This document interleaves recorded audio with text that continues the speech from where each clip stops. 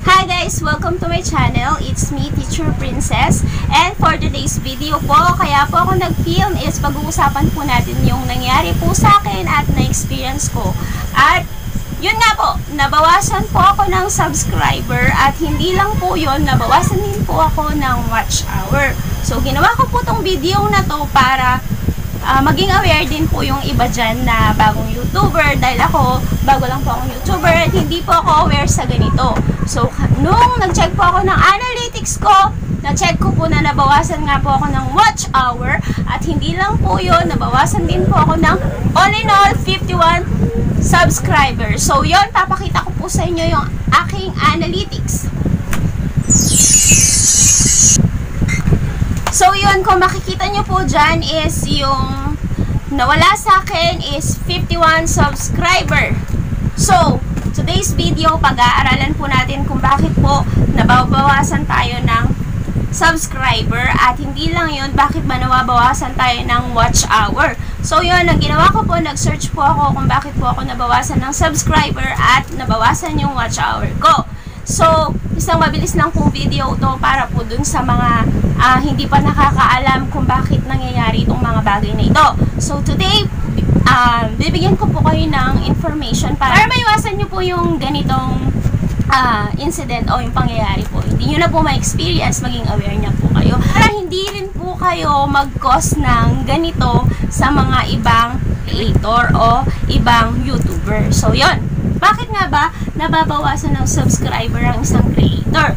So, number one po is because dun sa mga dumadalaw po sa atin na pupunta po sila dun sa channel natin at hindi pa sila nanonood, ginagawa nila, kiniklik na nila yung subscribe button. So, kahit gusto po nilang makatulong, yung intention po nila is suportahan lang yung channel mo, ikiklik nila agad yung subscribe button, pero ang magiging cost po nun is hindi po makakount yung subscribe nila. Hindi po sila mabibilang sa mga subscriber mo. It means yung subscription po nila is mababasura lang po. Mapupunta lang siya sa spam. Kasi, kailangan, kung gusto, halimbawa, ako gusto kong suportahan yung ibang channel. Para makount yung subscription ko, o para makount yung pag-subscribe ko sa channel nila, ang gagawin ko is ganito. Papanoorin ko muna yung video nila. Papanoorin ko muna siya ng 3 to 5 minutes. Pag nakapanood na ako ng 3 to 5 minutes, ang gagawin ko, tsaka ko palang isa-subscribe yung kiklik yung subscribe button. So, yun, mabibilang na yun dun sa mga subscriber no gusto kong suportahan na channel. So, pero kapag kinlik mo na yun na hindi ka pa nakakapanood ng more than 3 minutes, hindi makakount yung subscription mo. And, ang mangyayari doon, hindi lang masispam yung subscription mo. Pwede pang makabawas ka ng oras dun sa sinusuportahan mong channel. At saka second, nababawasan din tayo ng watch hour. It's because, di ba minsan meron nagko-comment sa baba? So, yon. Ang ginagawa nila, ito yung pinaka-latest yung mga nagpapayakap ng channel nila. So, nag-a-advertise sila ng channel nila para mag-subscribe tayo sa channel nila. So, hindi naman masama yun kasi ako personally ginagawa ko din yun. Ina-advertise ko din yung channel ko sa ibang channel. Pero, siyempre kung magpapayakap ka na rin lang o maghihingi ka ng support sa ibang YouTuber, hindi rin masama yun. Pero, pag nakita ng YouTube yung message mo, meron kasing mga ayaw si YouTube, ayaw niya yung mga word na yun. Pag na-detect niya yung mga word na yun, ang mangyayari dun sa message na yun, mapupunta lang siya sa spam at saka hindi lang yun, makakabawas yun sa oras nung kinomentan mong video. So, hindi ka na nga nakatulong, ang mangyayari pa dun is nakaperwisyo ka pa ng channel. Pero syempre, meron talaga yung mga nagko-comment lang na nambabash sila.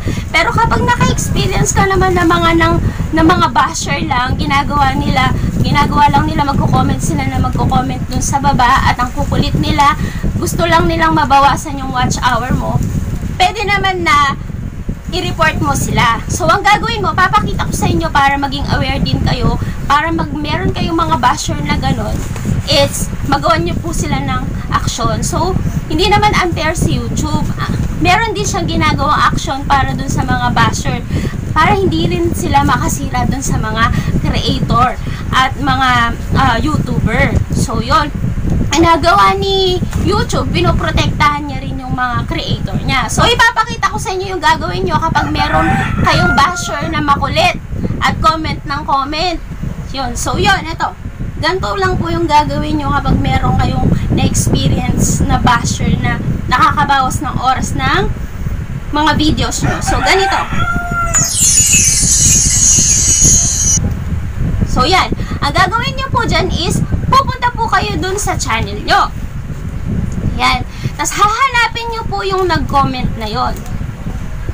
So, yun. Pag nahanap nyo po yung nagko-comment na yon o yung basher na yon, pupunta po kayo doon sa mismong comment niya and then hanapin nyo po yung tatlong dot o yung tatlong tuldok sa gilid ng comment niya.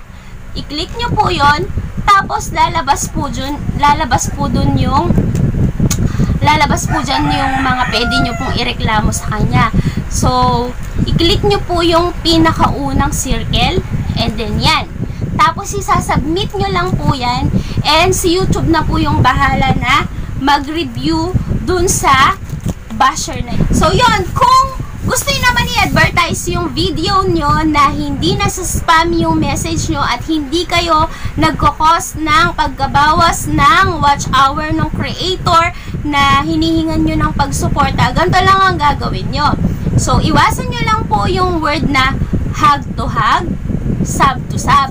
Kasi, nadidetect po yan ni YouTube. So, instead na sabihin nyo yun, sabihin nyo na lang po, ako ang ginagawa ko po kasi is, pinapalitan ko siya.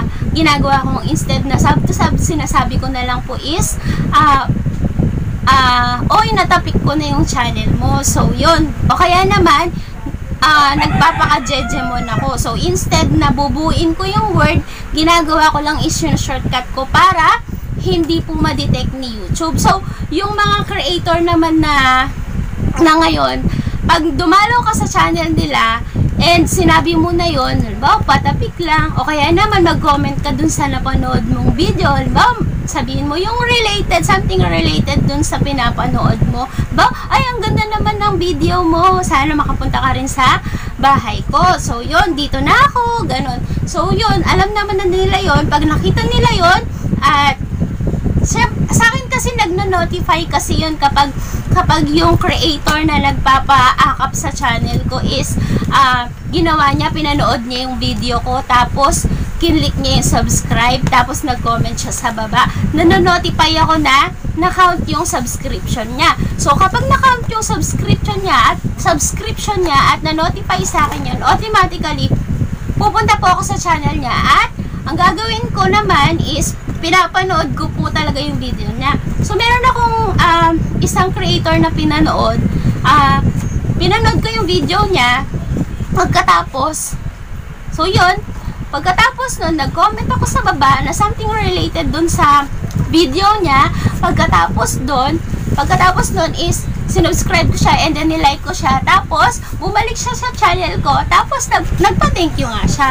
So, yun, kapag ganun yung ginawa mo, ang mangyayari po dun is, magiging faithful po sa'yo yung mga sumusuporta sa channel mo. Gagawin nila, papanoorin din nila yung video mo, susuportahan ka nila, at hindi na nila babawiin yung subscription nila sa'yo. So, ako din naman, pag nag-subscribe ako sa isang channel, hindi ko na binabawi. So, yun, I hope nakatulong po itong video na ito sa inyo. So, kung meron pa po kayong mga questions regarding YouTube po, meron po ako mga ginawang, meron po akong mga videong ginawa, mga tutorials, nasa playlist ko po sila, nakalagay doon po is YouTube tutorial. So, yun, kung meron pa po kayong gustong malaman at gusto rin po kayong itanong sa akin, just comment down below lang po, kagaya po ng mga ibang YouTuber na nagtatanong po sa akin. Ginagawa po nila is, message po nila ako sa aking Facebook page. So, eto po yung Facebook page ko. So, yan pwede nyo po akong i-message dyan kung meron po kayong question at meron po kayong mga tanong is sasagutin po natin yan at susubukan ko pong sagutin. So, yun. Thank you very much.